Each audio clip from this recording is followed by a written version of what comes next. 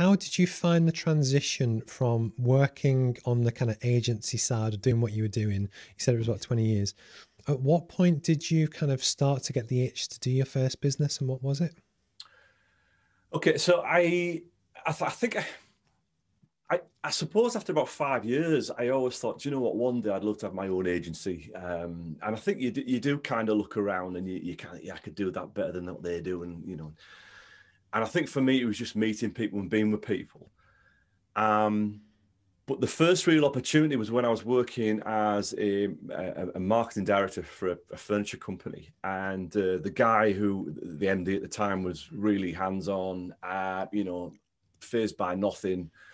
And I learned so much from him in a very short space of time.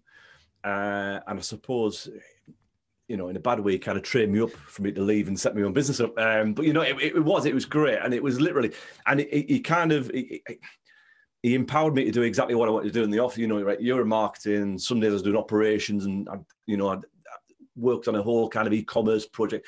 And for me, it was a massive learning curve, but it was a real vital learning curve because it made me think, do you know what? There's some risk in here, but actually, ultimately, running the business looks fun. So my first business, my first business was it was an e-commerce website, and I was basically selling coloured glass for kitchens and bathrooms, and that's what we were doing. And this was somebody I'd met while I was in this organisation, and that's how it all started. And the irony was that even though I was based in the northeast, based in Teesside, 90% of my customer base were in the south, because at the time when glass was just taking off in interiors and stuff. So I had a team in the Midlands who was manufacturing for me. I had a team of fitters in London, and I was literally a glorified agent taking payment online and so forth. And at first, I loved it, thoroughly enjoyed it. And then suddenly I realized that actually, once you've created something, that's it. And I was just running a business. And I had no desire to grow any bigger, bring people in. It wasn't nothing like that. It was just, you know, it was a lifestyle. It was a creative, it was the challenge. Exactly. Yeah. But that was it. It was set up, it was gone. And within about 18 months, it was like, I wasn't enjoying it. And the business was making good money.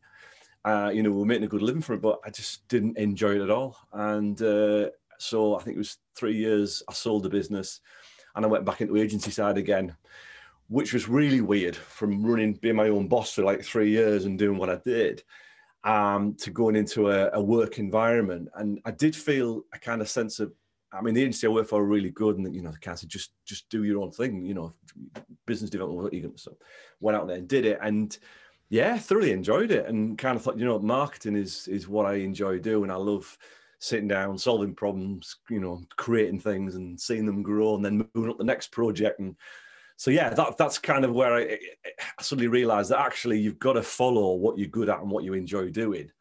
And, you know, and that's when it kind of led into what I'm doing now.